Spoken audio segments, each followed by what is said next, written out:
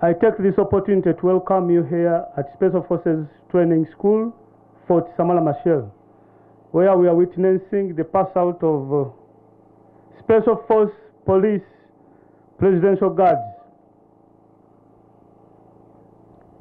Sir, the Special Force Police Presidential Guard were on Tier 2 course, and this intake started with VIP training at Kasen Training School on 11th December 2023 with a VIP package.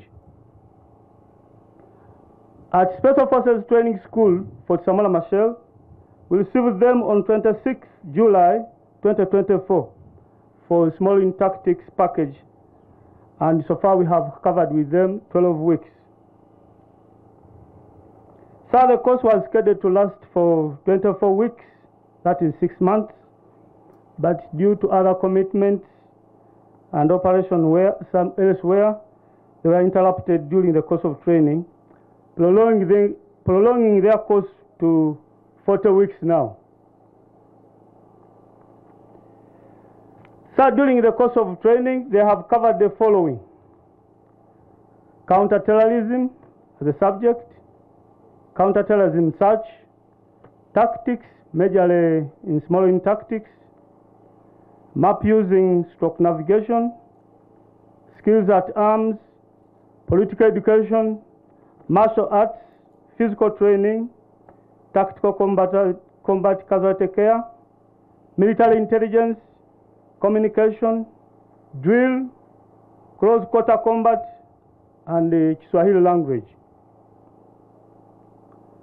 So the trainees before you performed to their best, and out of the 61 students received that reported for training, only 4 failed at the VIPP level due to medical grounds. 57 that reported for SUT, the school is proud to announce that they have all passed. That is 4 female and 53 male. In other countries, police does all the job. Some countries don't need even the military.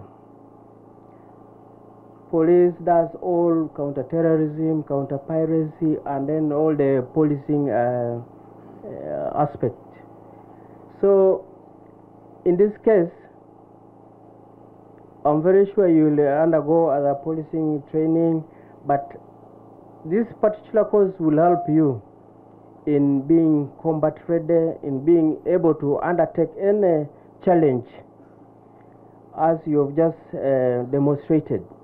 It requires you to be tough to do such a training and to take up against any bad elements. It requires to be tough, it requires to be prepared, it requires to, to know what the outcome might come. So you must congratulate yourself for having taken this course thus far. So you are one of those well-prepared police constables ready to perform. Congratulations. And to the instructors, thank you for taking our comrades this far. They are much better than we received them. Having witnessed the FTX, today's demonstration was much better. Well done, instructors. So, allow me to appreciate the Chief of Staff for taking his time to come for this function, and also extend a training appreciation to Commander SFC. The ideology helps us. It helps us to polish up our ideas, to understand why we perform our job. One leader said that those who know their job, they do the job.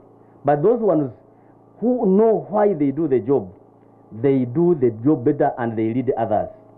Thomas Sankara, one of our great leaders, once president of West Africa, he said, in Burkina Faso, he said, a soldier, you can substitute the soldier with a police officer, because now we have police officers here. A police officer without ideological or political training is a potential criminal.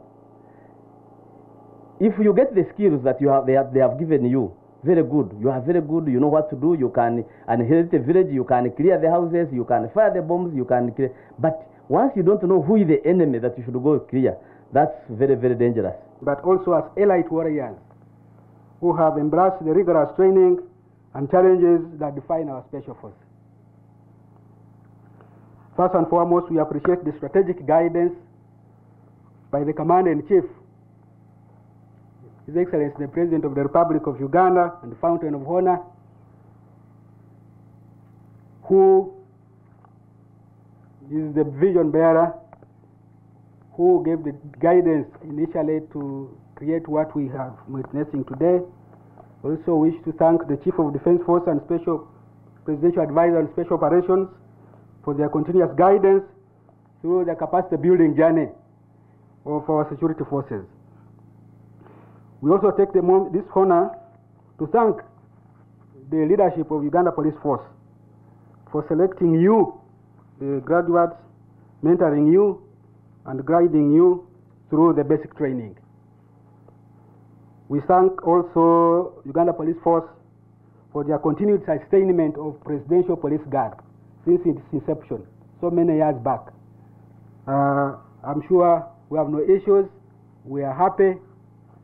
You have always been around, present whenever we need you, and we have worked on this force without any form of segregation, but knowing that they are performing a noble cause. In some instances, actually, they've sustained you far better than the other forces that they joined. Sindio, these ones don't know yet, but the commander of PPG can tell me here. Asante sana. If you go to some sectors, he's doing better. Isn't it in Kanyesi? Because he has certain